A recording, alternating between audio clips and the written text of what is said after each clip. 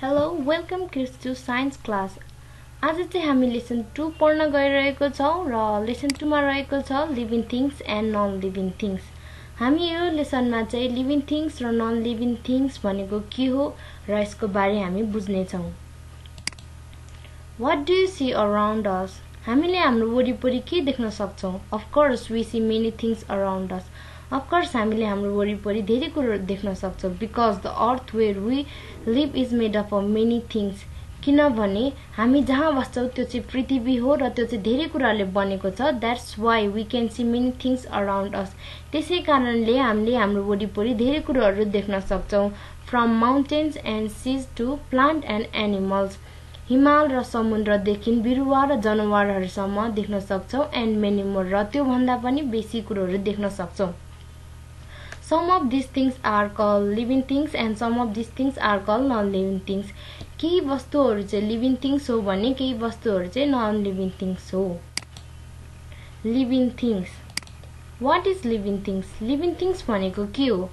Things which have life, can breathe, can grow, can reproduce, can move, can feel and eat food is called living things. Living things भनेको यस्तो वस्तु हो जोसँग चाहिँ जीवन हुन्छ, सास फेर्छ, बढ्छ, बच्चा जन्माउँछ, हिँडडुल गर्न सक्छ, महसुस गर्छ र खाना खान्छ, त्यस्तालाई लिभिङ थिंग्स भनिन्छ. एक्जाम्पल अफ लिभिङ थिंग्सहरु चाहिँ ह्युमन्स, एनिमल्स, प्लान्ट्स हुन्. Living things have life. Living things हरुसँग चाहिँ जीवन हुन्छ. Living things have a particular lifespan and it is mortal. Living things हरुसँग चाहिँ सीमित लाइफ स्प्यान हुन्छ र यो चाहिँ मरणशील हो. एकचोटी लिभिङ थिंग्स जन्मेपछि यिनीहरु मर्छन्. It has its own life cycle. Living things die after their life cycle. In living things हरुसँग आफ्नै लाइफ साइकल हुन्छ र यिनीहरु आफ्नो लाइफ साइकल सिद्धिएपछि यिनीहरु मर्छन्. लाइफ साइकल भन्नाले a stage goes through from birth to death. Birth देखि death सम्मको एउटा stage हो. यहाँ रहेको छ human life cycle, animal life cycle र plant life cycle. Living things can breathe. Living थिंग्सहरुले चाहिँ सास फेर्छ. Humans and animals can breathe in air through lungs. मानिस र जनावरहरुले चाहिँ हावामा लंग्स द्वारा सास फेर्छ. Fish have gills and earthworm have skin to breathe. फिशसँग चाहिँ गिल्स हुन्छ. उनीहरु पानी मुनि उनीहरुले गिल्सबाटै सास फेर्ने गर्छन् भने अर्थवर्मसँग चाहिँ स्किन हुन्छ सास फेर्नका लागि. प्लान्ट ब्रीथ थ्रु स्मल पोर कल्ड स्टोमाटा. प्लान्टहरुसँग चाहिँ सानो पोर हुन्छ, त्यसलाई स्टोमाटा भनिन्छ. उनीहरु त्यहीबाट सास फेर्ने गर्छन्. Plants take carbon dioxide and give oxygen. प्लान्ट्सहरुले चाहिँ कार्बन डाइअक्साइड लिन्छ र अक्सिजन दिने काम गर्छ. Living things can grow. Living things हरु बढ्छन्. Humans, animals and plants grow with time. मानिस, जनावर र बिरुवाहरु चाहिँ समय अनुसार बढ्छन्. Humans baby grow into a young child and then to an adult. मानिसको बच्चा चाहिँ बेबी देखि young child र adult सम्म बढ्छन्. A seed grows into plants and then it may grow to become a tree. Plant को चाहिँ seed देखि प्लान्ट सम्म बढ्छ र पछि ठुलो भएर ट्री हुन्छ. Puppy grows up to become डग. जनावरहरुमा चाहिँ एक्जाम्पलमा डग लिएको छ, त्यसैले पपी चाहिँ ठुलो भएर डग बन्छ. Living things can feel. Living थिंग्सहरुले महसुस गर्छ. Living things can feel and react. Living थिंग्सहरुले feel र रियाक्ट गर्छ. We humans and animals have sense organ to feel. हामी मानिस र जनावरहरुसँग सेन्स अर्गन हुन्छ महसुस गर्नका लागि. सेन्स अर्गनहरु चाहिँ I, year, knows, tongue and skin हुन्. We feel hot, cold and pain. हामी मानिसहरु जनावरहरु गर्मी, जाडो, दुःख महसुस गर्न सक्छौं. एक्जाम्पलमा छ if we touch hot water we can feel heat. यदि हामीले तातो पानीलाई छुयौं भने हामीले तातो महसुस गर्न सक्छौं र हामीले हाम्रो हात तातो पानीबाट निकाल्छौं. Plants can also feel and it gives response. Mainly it responds towards sun. प्लान्ट्सहरु पनि हलचल गर्न सक्छ. यसले बेसी सनलाई रिस्पोन्स गर्छ. एक्जाम्पलमा रहेको छ if we touch the leaves of touch-me-not plants the leaf immediately close. touch-me-not plant भन्नेलाई हामीले उसको लिप्सहरुलाई चाहिँ टच गर्यौं भने यसले आफ्नो लिप्स इमिडिएटली क्लोज गर्छ। यही पिक्चरमा देख्न सक्छौं एउटा हाम्रो फिंगर्सले उसको लिप्सलाई टच गर्यो भने यसले आफ्नो लिप्स सडनली क्लोज गर्छ। Living things can move, living थिंग्सहरु चाहिँ हिडुल गर्न सक्छ। Human wax, animal runs, birds fly and fishes swim. मानिस हिँड्न सक्छ, एनिमल्सहरु कुद्न सक्छन्, बर्डहरु फ्लाई गर्छ, फिशेसहरु चाहिँ स्विम गर्छ। Plant shows movement, it रिस्पोन्ड्स toward light. प्लान्टहरु पनि हलचल गर्न सक्छ, यसले चाहिँ लाइटलाई रिस्पोन्स गर्छ। यहाँ हामीले सन र सनफ्लावरलाई हेर्न सक्छौं। सन जता जता मुभ गर्छ, सनफ्लावरले उसको डाइरेक्सन त्यता त्यतै चेन्ज गर्छ। Living things can reproduce, living थिंग्सहरुले बच्चा जन्माउँछ। Living things can reproduce a new life which is of their own kind through the reproduction. Living थिंग्सहरुले चाहिँ रिप्रोडक्सन द्वारा आफू जस्तै नयाँ जीवन दिन्छ। Human beings, cow, goat, lion, elephant give birth to babies. Human beings, cow, goat, lion and एलिफेन्टहरुले चाहिँ बच्चालाई जन्म दिन्छ भने birds, snake, crocodile, tortoise and lizard ले egg. Bird, snake, crocodile, tortoise and लिजर्डहरुले चाहिँ एग पार्छ र एगबाट यिनीहरुले बच्चा झिक्छ। Baby has from egg. Plants can also reproduce new life from seed, then it grows into plant. प्लान्टहरु चाहिँ सीडबाट नयाँ प्लान्टहरुलाई रिप्रोड्युस गर्छ।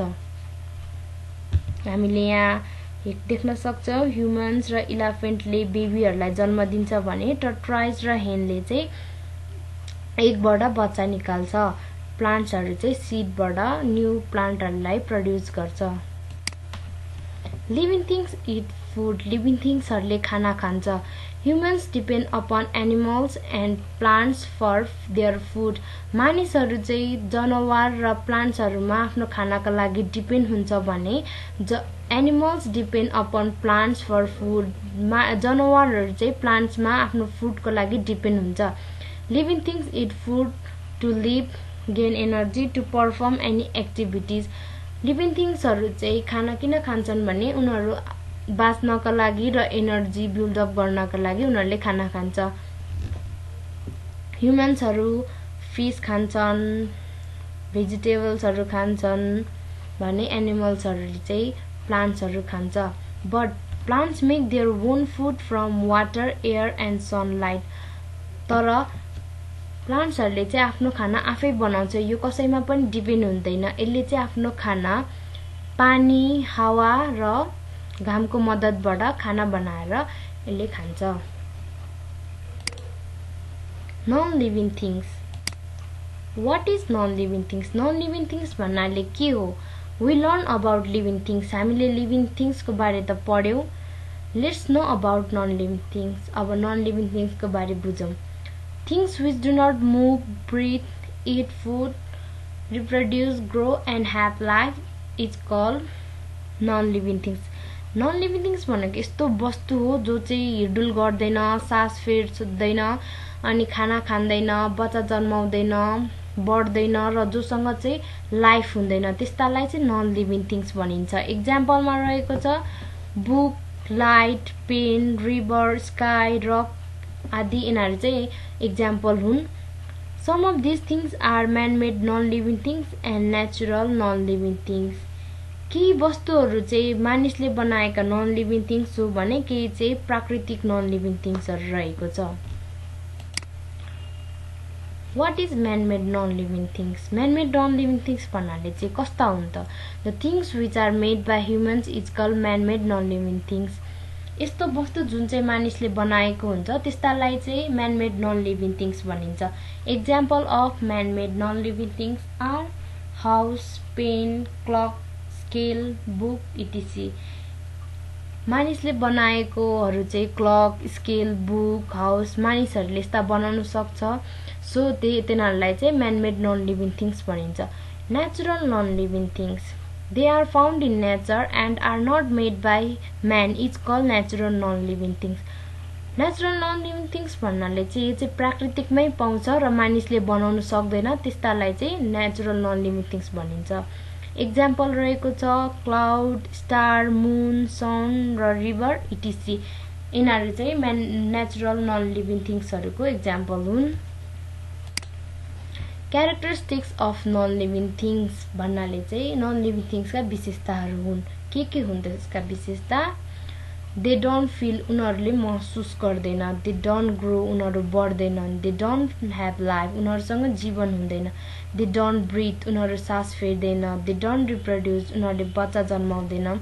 They don't it food, उनीहरू खाना खाँदैन। दे डोन्ट मुभ, र उनीहरू आफै मुभ हुँदैन। Non living things are the things which can not move by their own, they can only move through external force.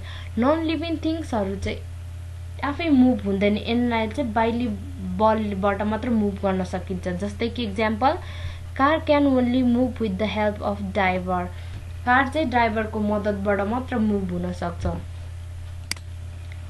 Difference between living things and non living things. Living things र non living थिङ्सको भिन्नता। Living things they can grow, non living things they don't grow. Living थिङ्सहरू चाहिँ बढ्न सक्छ, non living थिङ्सहरू बढ्दैन। Living things have life span, non living things don't have life span. Living थिङ्सहरू चाहिँ उनीहरूको जीवन हुन्छ भने नन लिभिङ थिङ्सहरूको चाहिँ जीवन हुँदैन। दे क्यान मुभ भने non living things don't move. Living थिङ्सहरू चाहिँ हिडुल गर्छ, हलचल गर्न सक्छ भने नन लिभिङ थिङ्सहरू उनीहरू हिडुल गर्न सक्दैन। बाहिरी बलबाट मात्र यिनीहरूलाई यता र उता सार्न सकिन्छ। Living things can reproduce, living थिङ्सहरूले बच्चा जन्माउँछ। Non living things don't reproduce, non living थिङ्सहरूले बच्चा जन्माउन सक्दैन। Living things can breath, living थिङ्सहरूले सास फेर्छ भने non living things don't breath, non living थिङ्सहरूले सास फेर्न सक्दैन। Living things can it food, living थिङ्सहरूले खाना खान्छ भने non living things don't it food, non living थिङ्सहरूले खाना खाँदैन। लिभिङ थिङ्सको एक्जाम्पलमा रहेको छ म्यान, डग, क्याट, प्लान्ट, फिस। यति आदि चाहिँ लिभिङ थिङ्सको एक्जाम्पल हुन् भने नन लिभिङ थिङ्सको एक्जाम्पल बल, कार, हाउस, मुन आदि चाहिँ नन लिभिङ थिङ्सको एक्जाम्पल हुन्। सो अहिलेको टाइम चाहिँ कोरोनाको टाइम छ, सो घरमा stay safe, stay home. Thank you very much for listening me. Bye bye.